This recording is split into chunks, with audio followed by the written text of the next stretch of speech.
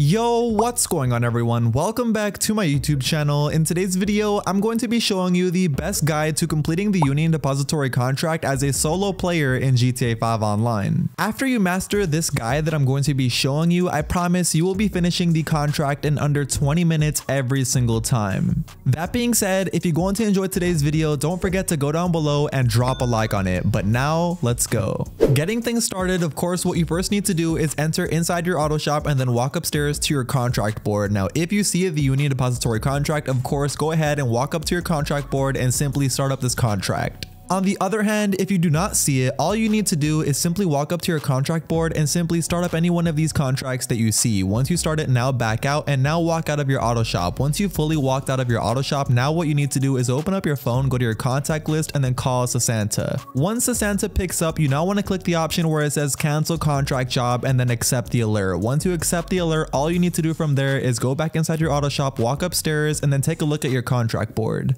As you can see, all of the contracts should have changed, and hopefully now you see the Union Depository contract. But if you don't see it, you can simply do this trick again until you do see the Union Depository contract, and this is how you get the Union Depository contract every single time. The very first setup that you need to do for this contract is called the elevator key, and all you have to do is go over to a random apartment and simply enter inside. Once you are inside, you need to take out a whole bunch of the hired gunmen inside of here. I recommend using some sort of really strong AR and make sure you get all headshots because, as you all know, a headshot is an instant kill. Once you get to this room here, I recommend throwing 2 grenades inside. That way the grenades just take care of the corrupt businessman. That way once you walk inside the room, he's already taken out. That way you can simply go up to his body, click right D-pad, and just like that, you now have the elevator key. Once you have the elevator key, now head down to the garage. Once inside the garage, just like before, we have to take out a whole bunch of more hired gunmen. Make sure you get all headshots. That way you instantly kill them all really quickly. And once you do take them all out, now what you need to do is locate the security vehicle, get inside of it, and drive it out. Once you are outside of the apartment garage, now what you need to do is park this vehicle at any one of the 3 marked locations. It doesn't even matter which location you park it at because we are not even going to be using this during the finale. But anyway, once you do park it, now get inside of your vehicle and now leave the area. And as you can see, here's how much money you get for doing this setup: $10,000. Okay, so getting into the second setup, this one is called the vault code, and what you first need to do is head over to LSIA. Once you are over there, what you need to do is take out these 2 cops that are going to be defending this police maverick helicopter, and once you take them out, now hop inside the police maverick helicopter and start heading over to the Maze Bank Tower. Make sure while you are flying over there, you are really high in the air. That way you lose the cops before you even get there. As you can see, exactly when I arrived at the location, I basically lost the cops because I was really high in the air. Anyway, once you get to the location, what you then need to do is click right D-pad to open up your police scanner, and you now want to look through the parking lot for a blue Porsche car.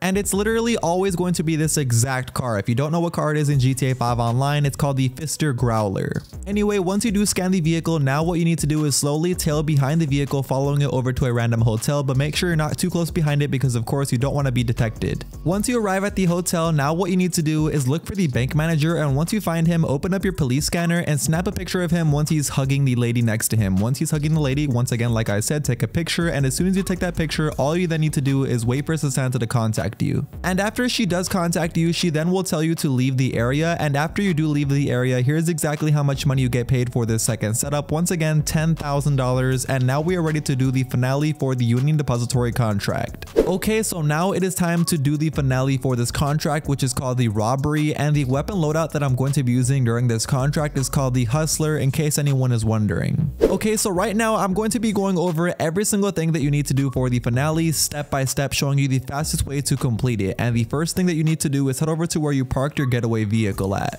From here, once you arrive, now what you need to do is enter inside of your getaway vehicle and now drive it across the street to the Union Depository. Once you arrive over there, all you need to do now is hop out of your vehicle and now go over to the elevator, but make sure you show this security guard your ID pass first, and now he'll let you go by. Once you go by, now enter the elevator and click right D-pad to go down the elevator. Once you are down the elevator, now go over to the vault, which is literally right in front of you, and now you'll be put through a really cool cutscene of you entering inside the vault. Once inside the vault, now go over to the first pile of gold bars and pick up the entire pile. Once you pick up the entire pile, now go over across from here where the next pile is and pick up just the rest of this pile. Now your bag capacity should be completely full, so from here go over to the elevator and now you'll be put through another cutscene. Once you are out the cutscene, now what you need to do is escape the Union Depository, and to escape it's pretty simple. All you want to to do is take out all of the police inside this parking garage, but make sure you only go after the police on the left side of the parking garage. Once you take out all of the policemen, now come over here to the left exit of the garage and take out these two last policemen. Now get inside of their police car and quickly open up your interaction menu and hover over your snacks and spam them if you need to, because what we need to do now is drive through this entire parking garage onto the other side of the street right here. Once you are on this street here, what you then need to do is head over to the police station directly across the street from the casino. Once you do arrive at the police station, now go on top of the building and take the exact way that I'm going here, on top of these two ledges, and now go over here to these air vents and climb up the air vents exactly as I did here. And once you are on the very top, you now should see the police helicopter right here. So now simply get inside of it. And now once you are inside the helicopter, wait for it to fully start up, and just like that, we now have a helicopter to head over to our client, because as you know, the client is usually really far away, like literally across the entire map of Los Santos.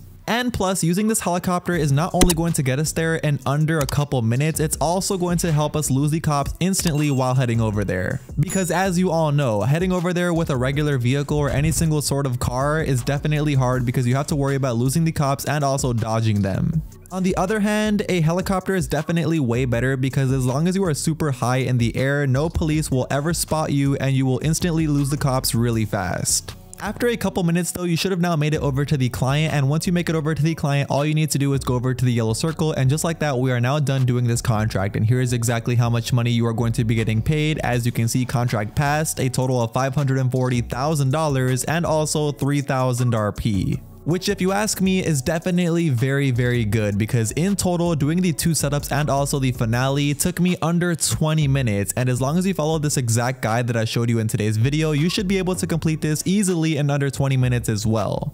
Because the first two setups, the elevator key and the vault code, are really easy. They literally take like under 4 minutes a piece. And the finale, even if you were having a hard time before, with this exact way that I showed you in today's video, you should have no problem, and you should be able to complete the finale in under 10 minutes. It is really important to know though that even if you do get the Union Depository contract again, there is going to be a cooldown, and this cooldown is definitely not short. It is an hour-long cooldown, so you have to wait an hour before you can repeat this exact same contract once again. But it is only going to be the contract that we just completed with a cooldown timer on it. We can easily complete any one of these other auto shop contracts that we see available right now. But if you don't want to do any one of the other contracts except the one that I showed you in today's video, I recommend you go complete a KO Perico heist, and after you complete that KO Perico heist, the cooldown timer should be completely gone. Or you could simply just turn off your GTA 5 Online, come back 1 hour later, and boom, your cooldown timer is now gone like that as well. Also, in case anybody watching did not know, you can actually make $675,000 from the same exact Union Depository contract, but the only way to do this is by having a total of 3 other friends in this contract while you do it. And the reason doing it with over 3 friends pays you over $100,000 extra compared to doing it solo is simply because with 3 friends in the contract, you can actually hold more gold bars. And of course, having those more people pick up the gold bars is going to be the result of the payout at the very end. That is why you get $675,000 by doing it with 3 friends.